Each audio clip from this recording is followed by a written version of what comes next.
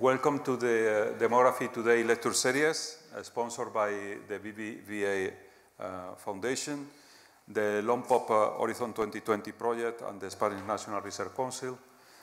And we have a real pleasure to have today one of the leading demographers, certainly in Europe, but as well in the world, that is Mikko Myrskyla, who is the director of the Planck Institute for Demographic Research, and professor of social statistics at the University of Helsinki in Finland.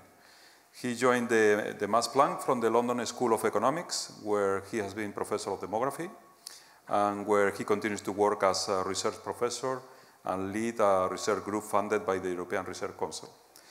Professor Myrskyla holds a PhD in demography from the University of Pennsylvania in the US, and a PhD in statistics from the University of Helsinki. And his work is quite wide, but he focuses on population health, analysis of contemporary fertility trends, demographic forecasting, between other topics. And you will be seeing him in most of the best journals in the world publishing.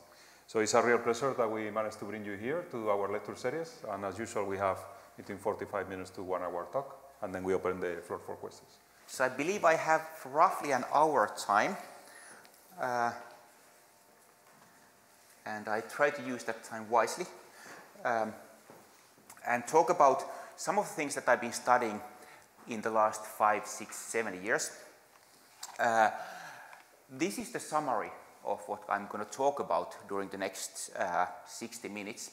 If I manage to communicate within this time frame these points, I consider this to be a successful lecture. I have additional material too. We'll see if we get through all of that, but my point is here to communicate that although lots of things happen as fertility is moving to older and older ages, some of the things that are really important for understanding the implications of this fertility postponement, they are social. Not everything is related to biological aging of the reproductive tract of the women. So I'm going to make the point that the key mechanism linking older maternal age, that is the age of the mother when the child was born, to child outcomes, they are often other than aging related, physiological aging related. And these other mechanisms, they are social. These vary strongly from context to context to the point where the association between older maternal age and child outcomes can be strongly positive, strongly negative, and anything in between. So social processes are really important for understanding how postponement of parenthood influences child outcomes, and that is the key of my talk today. This is a more of a traditional starting slide. Age of parents and health of children is the topic of my talk. Variation by context is what I want to illustrate, and I acknowledge the funders of this study, LSE, University of Helsinki, European Research Council, and Max Planck Institute for Demographic Research. This is a characteristic slide introducing the theme of postponement of parenthood in almost any demographic teaching course and any demographic analysis. This shows how the fraction of fertility attributable to mothers aged 35 and plus, that is often used as a threshold for advanced maternal age, that has been declining since the 60s until mid-70s in these two selected countries. Patterns would be very similar elsewhere too. But since 1970s onwards, there's been a strong increase. And by now, about 20% of children born to women, 20% of children in Sweden are born to women aged 35 and plus. The US is showing a similar trend, just at the lower rate.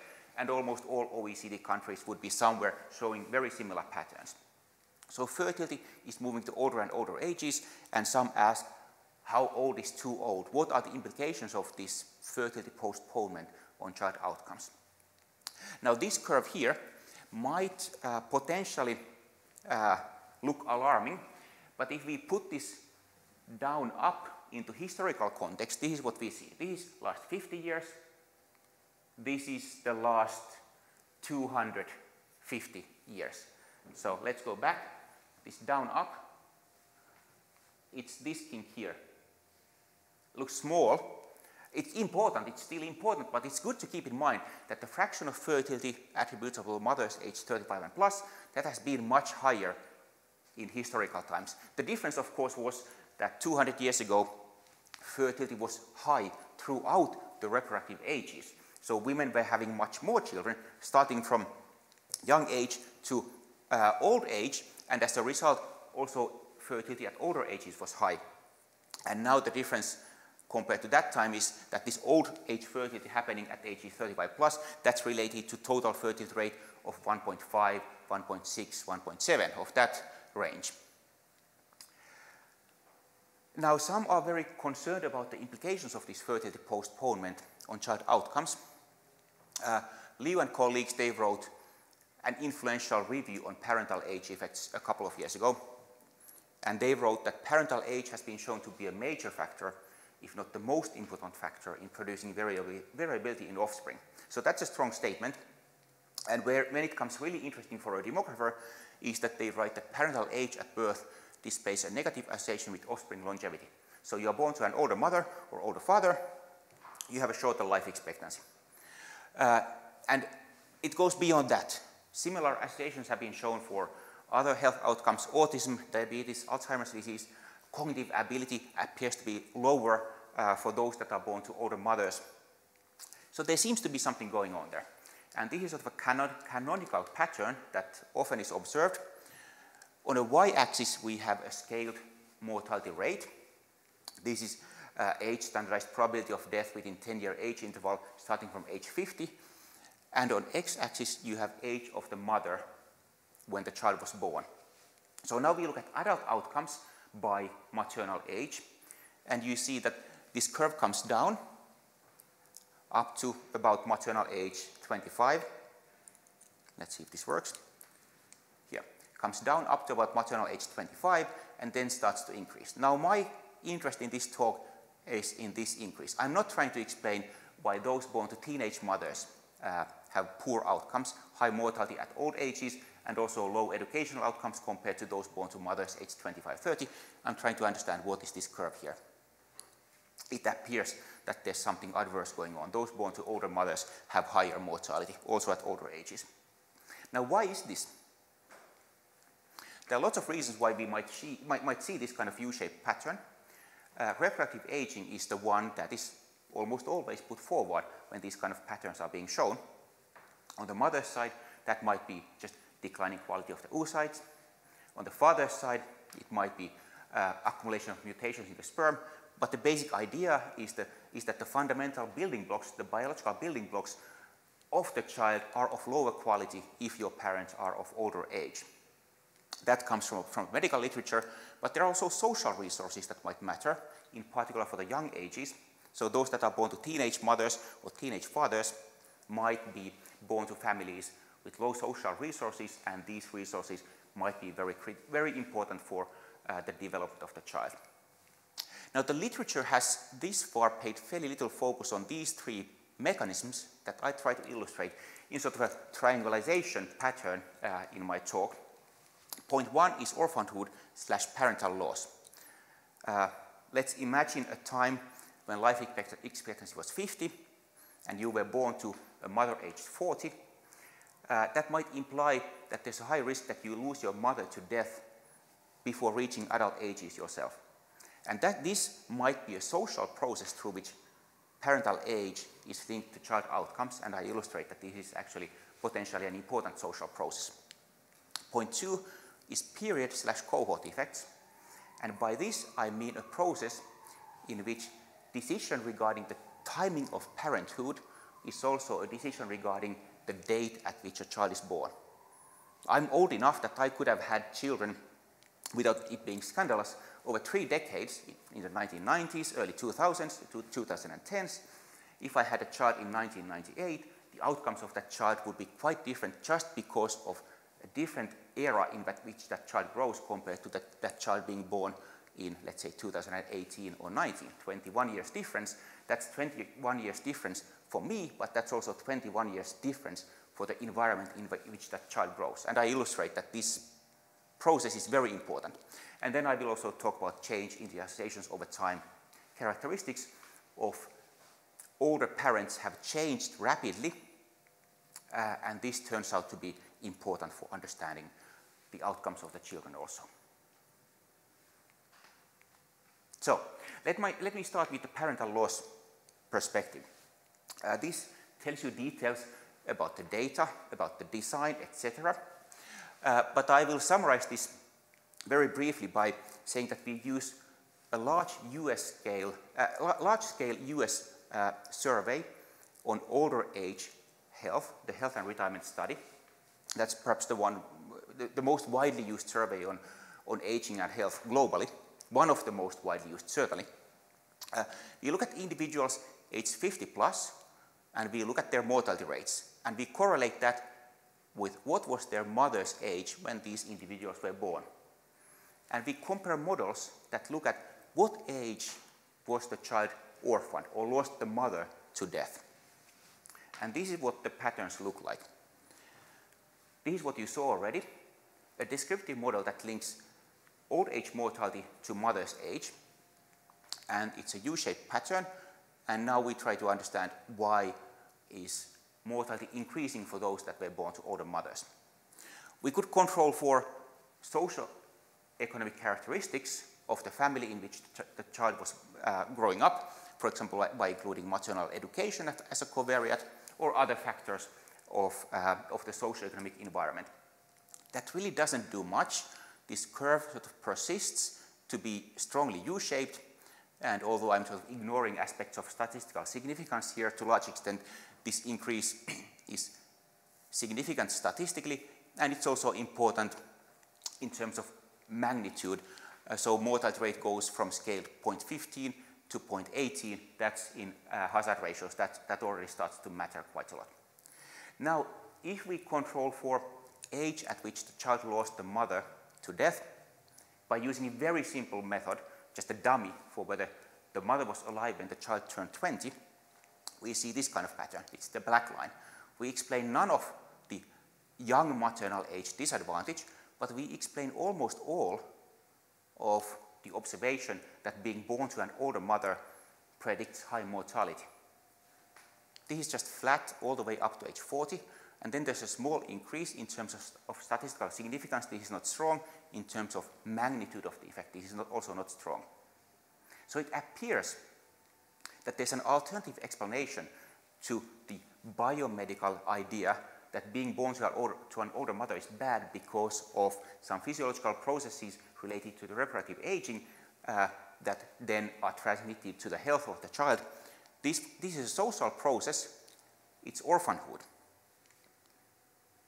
So, advanced maternal age, is that the culprit? Is that the reason why children born to older mothers fare poorly? Or is that early parental loss? At least in this historical setting, somewhat historical, these are children born in 1920s, 30s, 40s, to some extent 1950s. That's the US Health and Retirement Study cohorts that are being sampled. We see that advanced maternal age effects, the adverse effects, they disappear when very crude controls for maternal education and orphanhood are introduced. So this calls into question what is actually the mechanism through which advanced maternal age influences child outcomes. Now, if it is, as I'm claiming here, that part of the mechanism really is timing of parental death, then that quite naturally leads us to question what would this association between child outcomes and maternal age look like in an environment where losing a mother at a young age was very rare. We also, in this study that I just summarized, we really did very poorly in terms of controlling for all kinds of unobserved characteristics related to parental socioeconomic status. So now we move into an environment where losing a mother at a young age is rare, and we can control for unobserved heterogeneity, at least to the extent that it is shared between siblings. And this we can achieve using Swedish register data, fairly recent register data, and this comes from an environment where mortality is so low that those that are born to older mothers, they don't face a high risk of losing their parents to death at a young age. And as you can see here, I'm saying that we predict that delaying parenthood is beneficial in this kind of environment. I'm going to illustrate that soon. Again, some details about the design. We use Swedish military conscript records.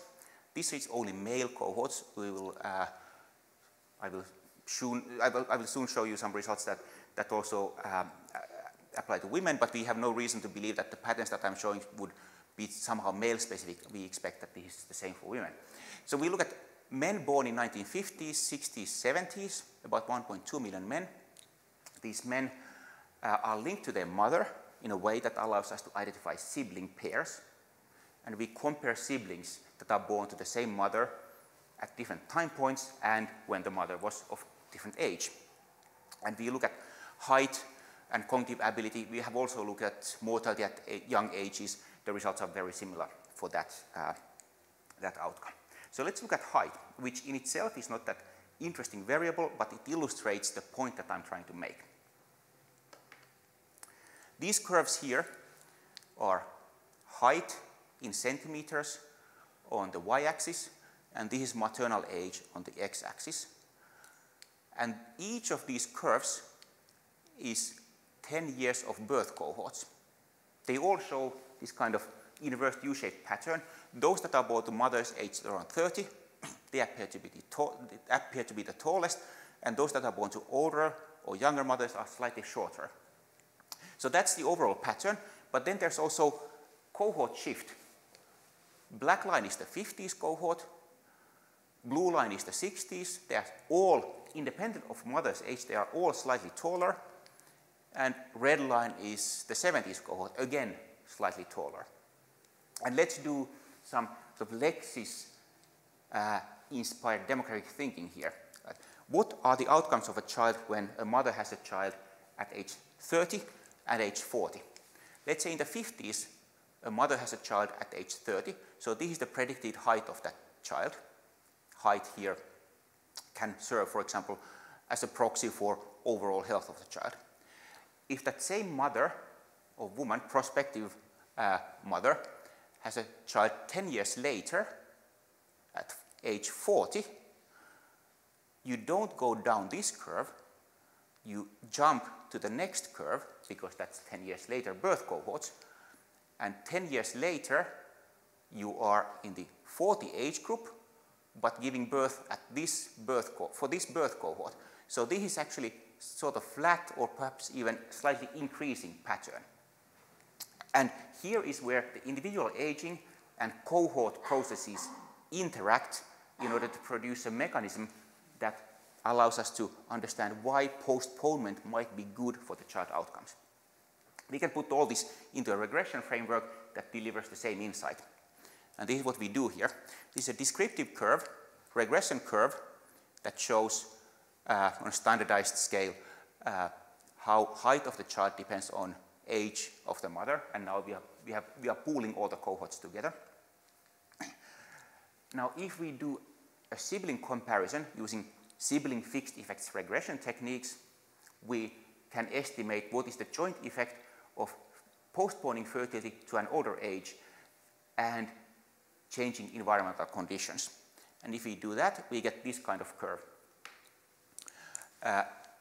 Effect on child's height throughout this maternal age distribution is just monotonically positive, all the way up to age 45 plus. So this is Swedish register data. It's massive. We can estimate these coefficients even for that very old age groups.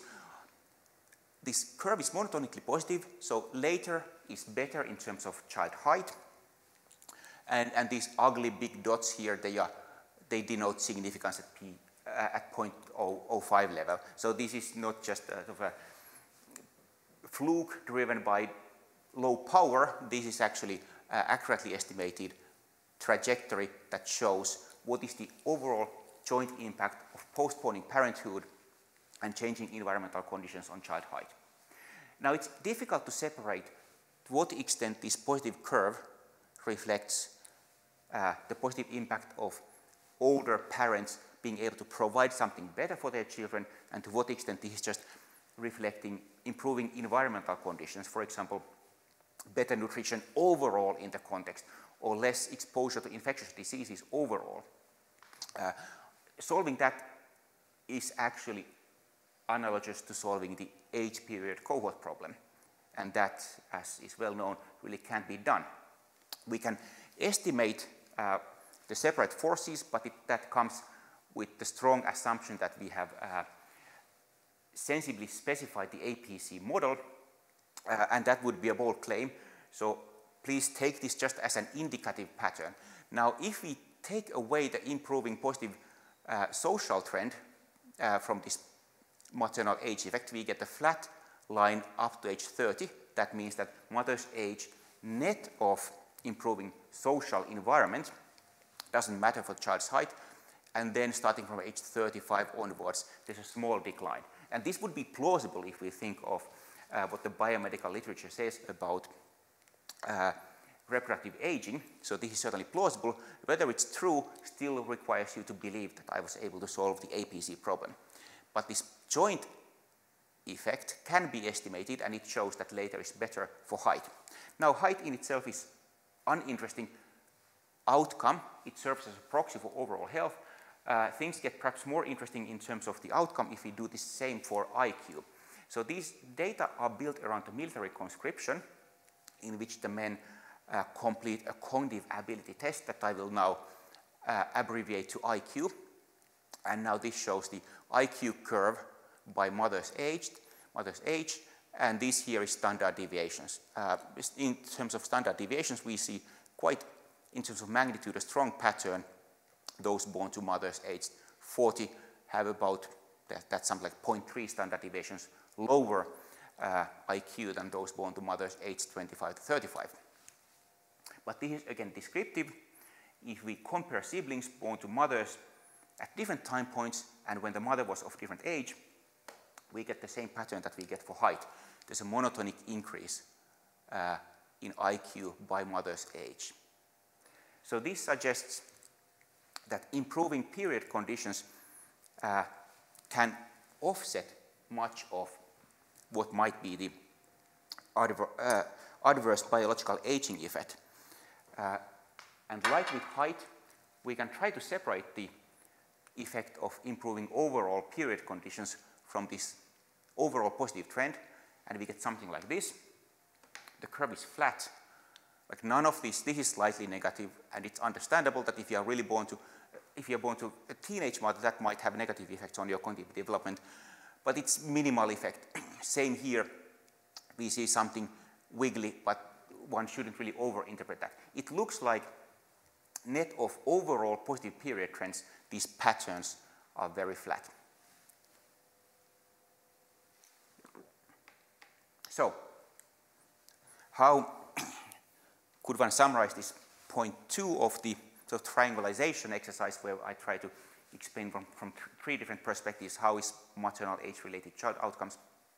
I would summarize this so that postponing parenthood means that the child is born to a later birth cohort, and overall population-level trends in the outcomes, if they are not driven by changes in maternal age distribution, they may then become important. And I showed this for height and IQ. We have shown this also for educational outcomes. There's the APC problem that tells you that you cannot really separate the maternal aging effect from overall period trends. You can estimate the joint effect, which in itself is important.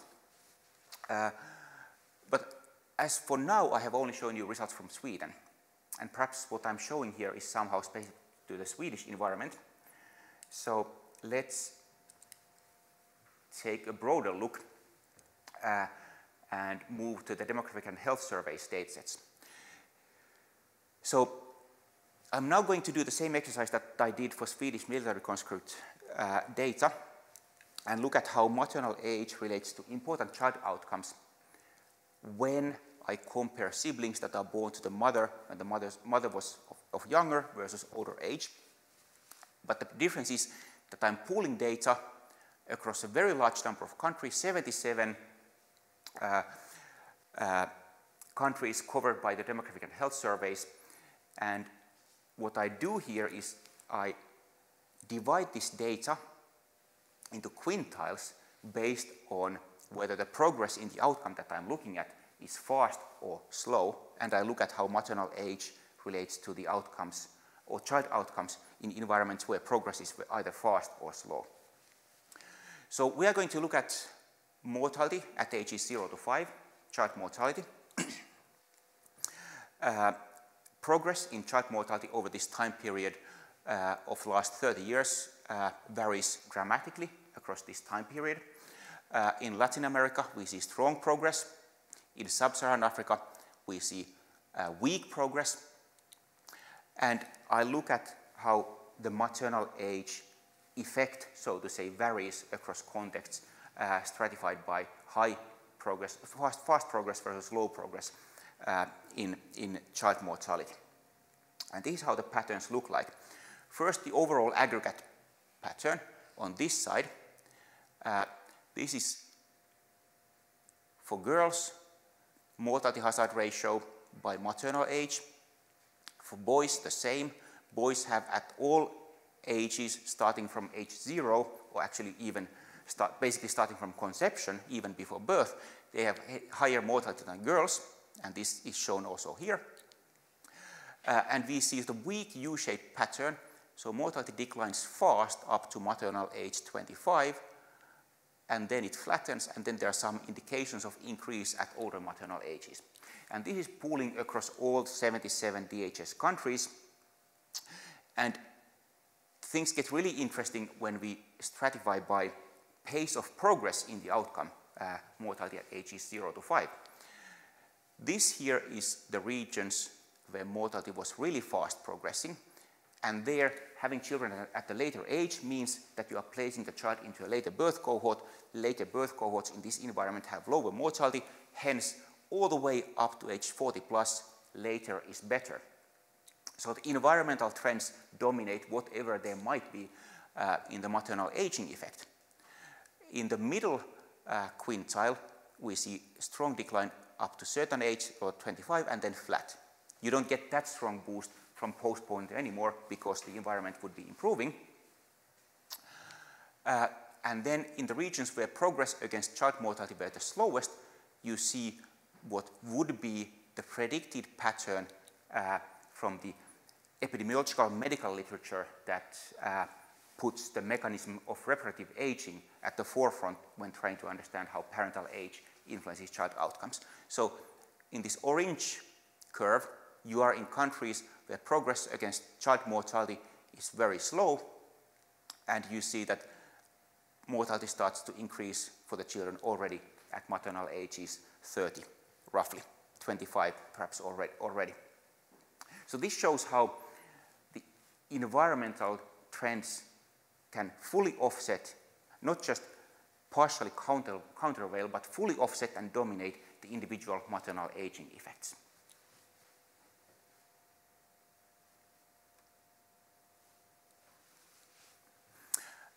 Let's then move to my last point on this triangulation exercise, where I try to show from three different perspectives on how parental age effects vary across contexts. One would think that by now we know a lot about how in the process of fertility postponement, we would know how also the characteristics of the mothers have changed. We did together with Alice Goisis, we did quite a lot of literature review on this, and came back slightly disappointed, as very little has been documented about the characteristics of mothers, older mothers now, and how they differ from older mothers in decades in the past. So there's fairly limited evidence on how the profiles of older mothers have changed over time. I'll show you some of that from our own research.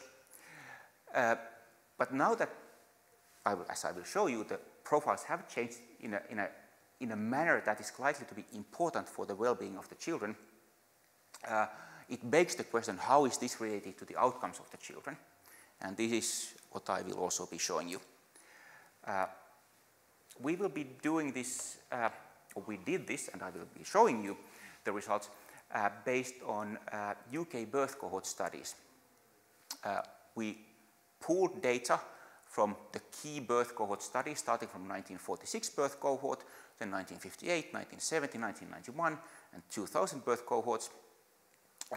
These are population-wide representative surveys, with the exception of the 1991 so-called ALSPAC survey that was sampling only women living in the one single county of Avon.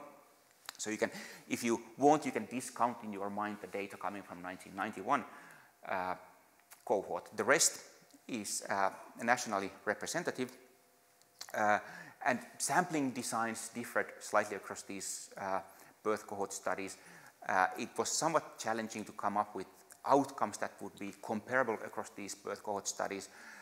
Lots of things would have been lovely to do, but because of comparability we weren't able to do all of that. So we started with birth weight that is sort of the same no matter whether it was measured in 1958 or 2000, and cognitive development that was measured around age 11, and there's a good reason to believe that the results are not driven by changing measurement. So, how have the profiles of older mothers changed over time? This graph shows how the distribution of mothers ranked as high social class based on the Registrar General's social class classification, how they have changed over time if we compare the birth cohorts and very young versus very old mothers. So these red bars here, they are young mothers, aged 20 to 24. And across all these surveys, all these birth cohorts, kids born to mothers aged 20 to 24 were of low likelihood to be born to families of high social class. These blue bars are mothers aged 40 plus, and these are higher at all age ranges, but in particular, starting from 1991, there's a jump. So it appears that somewhere between 1970 and today, there's a big shift in the socioeconomic characteristics of older mothers. They used to be somewhat better educated, of somewhat higher socioeconomic status compared to young mothers up to 1970s, but now the shift is just really dramatic. You could calculate the odds ratios from these percentages, and these would be very high. So older mothers used to be less advantaged compared to young mothers. Now they are clearly so, at least in terms of socioeconomic status. And socioeconomic status measured by education, occupation, and so on will be important for child outcomes. This graph I find quite shocking, so to say. This shows you the fraction of mothers who in the survey said that they did smoke during pregnancy, and breaks the data by birth cohort and age. And in the 50s, the mothers said, the young mothers and old mothers, again young is red, old is blue. In the 50s birth cohort, about quarter to third of the mothers said that they had smoked during pregnancy. In the 70s, this has increased to 35 to 40%, but roughly, like there's not big difference, roughly the young and old mothers were smoking at the same rates. So even though by 1970, clearly the knowledge of the harmful effects of smoking during pregnancy on the child were well known, this information had not yet been sort of transmitted into behavior. But then something happens in 1991, old mothers don't smoke anymore. In 2000, even less so, only 5% of mothers aged 40 plus who gave birth said that they smoked during pregnancy. But among young mothers, like these red bars, they just stay up. Among young mothers, we don't see this kind of behavioral shift. So it appears that in recent birth cohorts, those that are born to young mothers, they might be born to families of low socioeconomic resources, and also families in which behavioral patterns might be such that they are harmful for the children. Whereas if you are born to an older mother in more recent birth cohorts, you might be born to a high socioeconomic status family with high resources and behavioral patterns that are good for the development of the child. Now, how is this related to outcomes of the children? Let's first look at cognitive ability. And this shows you, again, cognitive ability standardized on the Y scale by maternal age, by birth cohort. These red, blue, and green lines are, again, birth cohorts. And we see the curvature in these patterns. Those that are born to very young and very old mothers tend to do poorly, at least in the red and blue birth cohorts. And the red and blue, they are 50s and 70s birth cohorts. By 2000 birth cohort, that's the green one, there's a qualitative shift. There's almost a monotonic increase. There's a bit of a dip at ages 40 plus, but up to age 35 to 39, it appears that, again, older is better for the cognitive development of the child. These are measurements at roughly age 11. And this gap here that has emerged between those that are born to old mothers in 2000 versus those that are born to old mothers in 50s, 60s, or 70s, this gap is related to the changing characteristics of older mothers. Now they are socioeconomically advantaged, their behavioral patterns or behavioral profiles are beneficial, and this is what the descriptive data tells us. If we were to control for the advantage of the older mothers in the later cohorts in regression framework, we would get this pattern. So the gap here disappears, the gap that reflects how older mothers now differ compared to older mothers in the previous cohorts. And this gap disappears, and it really strongly suggests that the changing characteristics of older mothers have been really important in shaping how the parental age, child outcomes association has been changing. So how should I summarize this third point of this triangulation? Selection into older maternal ages has strongly changed. In the past, older mothers tended to be disadvantaged socioeconomically, and also children were of high birth order, which I didn't show much yet. And nowadays, older mothers tend to be socioeconomically advantaged in terms of education, occupation, and so on, but also in terms of behaviors. They differ from young mothers in a way that appears to be important for the development of their children. So the socioeconomic disadvantage has not only disappeared, but it appears that it has turned into an advantage for the older mothers. I believe I skipped the results for the birth weight because they look very similar to what I showed for cognitive development. So I'll move forward.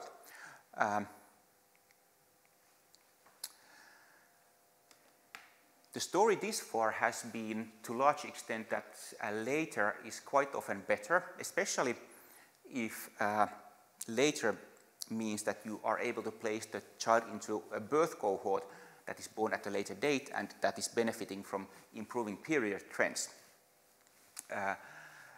Now there are clearly undesirables also related to birth postponement. Aiming to have children at an older age is likely to increase the risk that one needs modern technologies, medically assisted reproduction technologies, and it's unclear how these relate to child outcomes.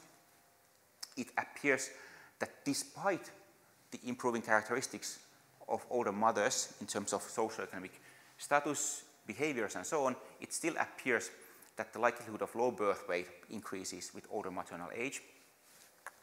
And it also appears that planning to have children at a later age might increase the risk of involuntary childlessness.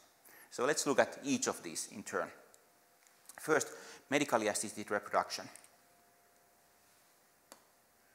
What is that? I believe you don't need the lecture on that. But basically, that's used to overcome infertility when natural conception for some reason does not occur, cannot occur, or just does not. And medically assisted reproduction includes, for example, ovulation induction, assisted reproductive technologies, in vitro fertilization and so on, and artificial insemination. Now, how marginal or broadly used are these technologies? One can look at this from many perspectives. What are the usage rates and so on.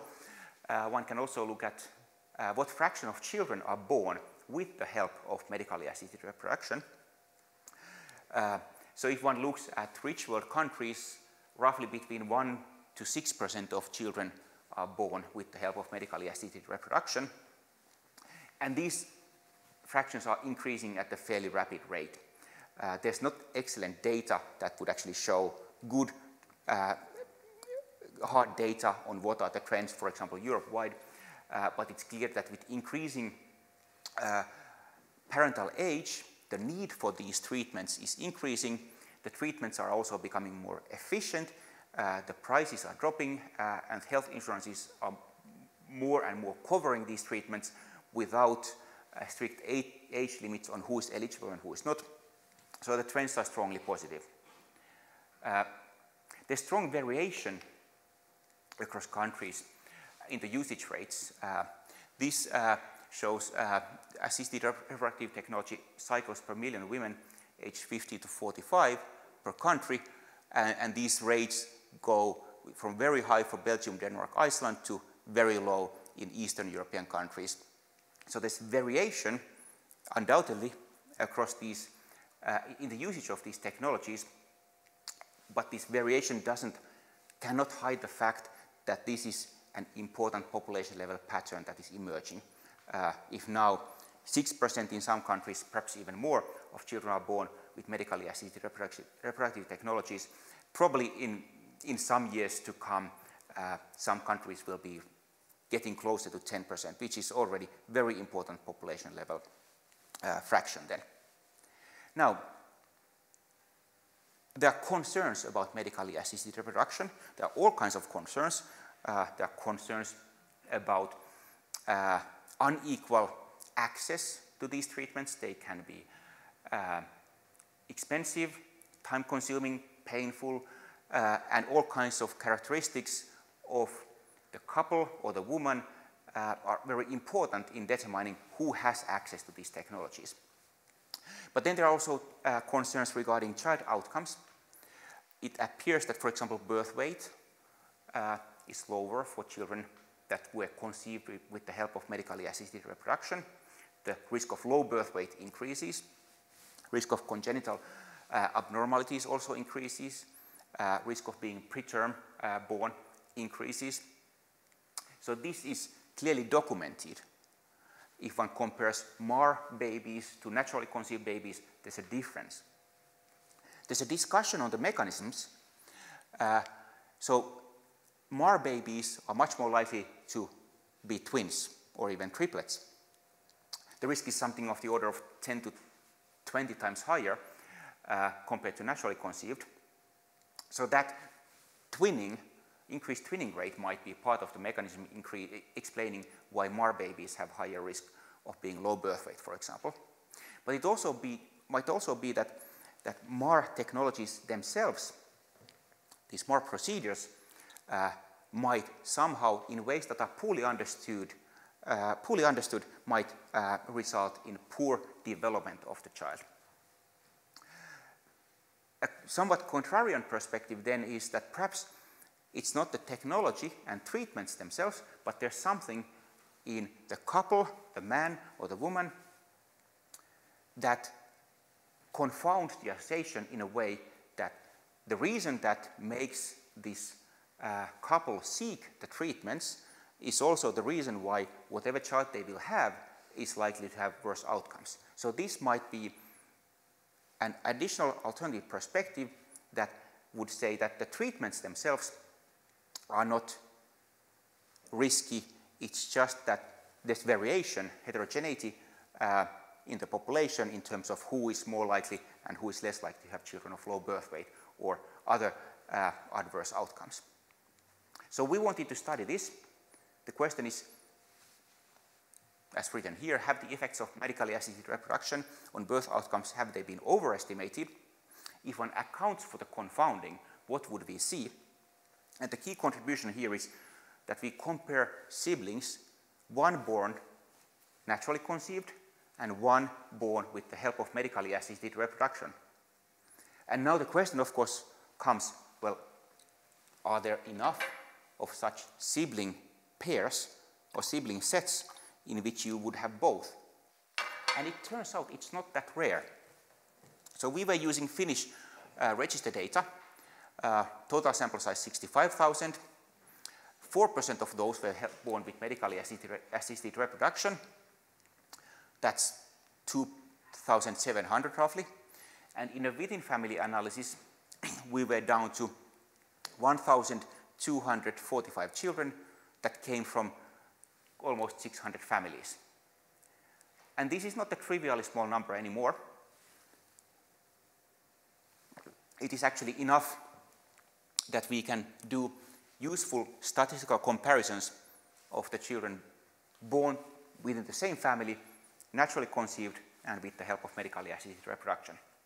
I can tell you in the Q&A section then all about how we inferred medically assisted reproduction from the data, because it's not registered in itself. You need to use information about medication use and so on, but I will skip those details for now. Let's get to the results. So these bars here show across various models how much smaller are medically assisted reproduction babies compared to naturally conceived. And in the purely descriptive model, this bar here shows that medically assisted reproduction babies are 250 grams lighter than those that were naturally conceived. This is in grams. We did the same for low birth weight, so this translates into a very large difference in the probability of being low birth weight. If we control for some basic demographic characteristics, in particular the fact that medically assisted reproduction babies are often multiple birth, we get rid of roughly half of that adverse effect, but it's still there, and it's about 100 grams, and that again also translates into increased risk of being low birth weight. And we can further control for social demographic characteristics. That doesn't do much. But we don't yet compare, this is between family comparison still, we don't yet compare siblings that are born to the same mother, naturally conceived, and with the help of medically assisted reproduction. And if we do that, we get these blue bars. Even the baseline, we are down to 150 grams difference. And in the final model, with full set of controls, including multiple birth, we explain almost all of the disadvantage in birth weight for the children that are born with medically assisted reproduction. Not all, there's some remaining, and the confidence intervals are somewhat wide, but this sum is now small. That's of the order of 30 grams, and that really doesn't translate into any meaningful impact on child outcomes. We can do the same for gestational age, and we could do this also for the risk of being prematurely born, and we get the same pattern. These red bars here are again between family comparisons. They suggest, for example, here that those conceived with the help of medically assisted reproduction, they are born roughly a week earlier than those that were naturally conceived, and this translates into a meaningful difference in the risk of being prematurely born.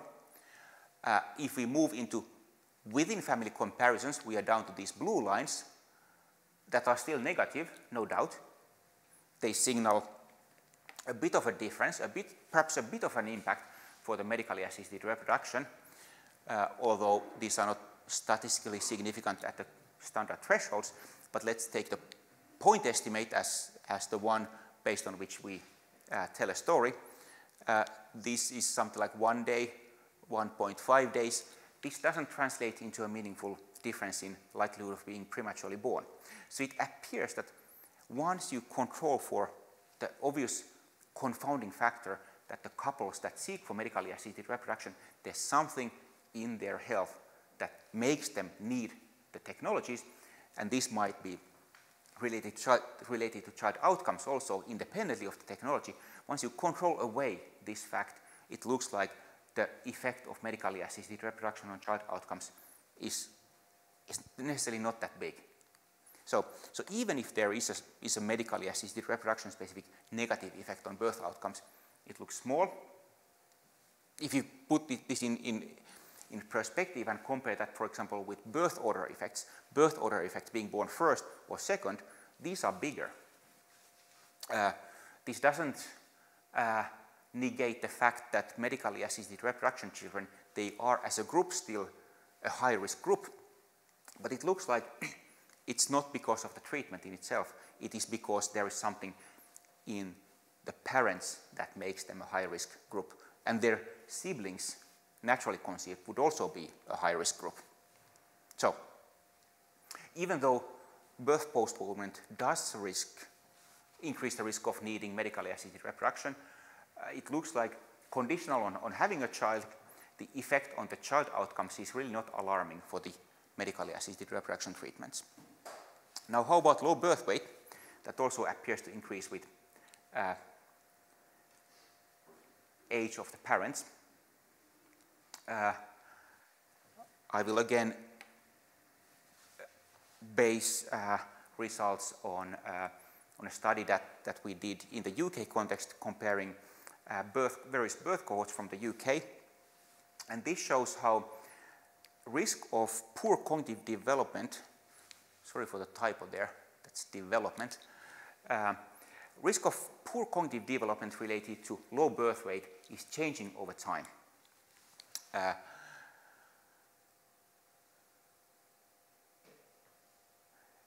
These are birth cohorts 50s, 70s, and 2000. You are by now familiar with these birth cohorts. And descriptive model, the effect is going down, decreasing in magnitude, and with model 1 that controls for social demographic characteristics of the family, we see a similar declining pattern just at a different level. So what does this graph tell us? Those that are born low birth weight, their cognitive development at age 11 is lower, weaker than children that they were not born low birth weight. That's what this negative Y scale here tells you. But across birth cohorts, the effect is declining fairly rapidly. That has more than halved in models that don't control for any parental characteristics. It's roughly the same pattern if we control for parental characteristics.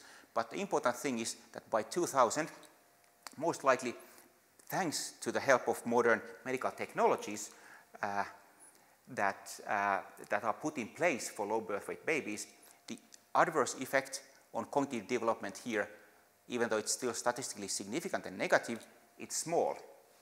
So now if we relate this back to parental age, older parental age, especially maternal age above 35, that increases the risk of child being low birth weight. And that risk was very important for children that were born in 50s, 60s, and 70s before much useful treatment for low birth weight babies. By 2000, this effect has not really disappeared, but it has really declined strongly. So, there are undesirables related to birth postponement, and one of them is low birth weight. But that effect has, no one really cares about low birth weight in itself. We care about how low birth weight predicts later life important outcomes like cognitive development, and it appears that that effect is declining fairly strongly. Now, point 3, involuntary childlessness. It turns out that we don't know much. There's no really good data that would show how birth postponement would predict increased risk of involuntary childlessness. So that's the big unknown here. And even though much of my story here has been in some sense positive, later age fertility might have positive impact on child development, and the negative impacts that there are might not be that alarming. It's possible that the unobserved here, aiming to have children at a later age resulting in involuntary childlessness, that's an important one, and on that point I will need to disappoint you today, because I don't have good results yet on how these processes relate, fertility postponement and increased risk of involuntary childlessness. I'd like to acknowledge my co-authors. So everything that I presented was based on collaboration with fantastic people: Andy Fenelon, Pertti Nelius, Kari Silventoinen, Finn Rasmussen, Rachel Margolis, Kieran Barclay, Alice Goisis, Daniel Schneider, Berkay Özkan, Hanna Remes, Pekka Martikainen, and Raja Klemetti. I've really been blessed as I've been able to work with these people. The ERC project, on which much of the results that I presented today, that's done mainly with Kieran Barclay and Alice Goisis, so they were my fantastic postdocs in this project, and thanks to their insights and efforts, we were able to produce some quite interesting findings throughout this project. So I'll conclude with this, come back to the first slide, the points that I wanted to make. The key mechanisms linking maternal age to child outcomes, they are often other than reproductive aging. These mechanisms are social, and they vary so strongly across contexts that these social processes, they are more important than reproductive aging in itself when we try to understand how maternal age is associated with child outcomes. So that's my last slide. I thank you for your attention, and I'm happy to take any questions that you might have.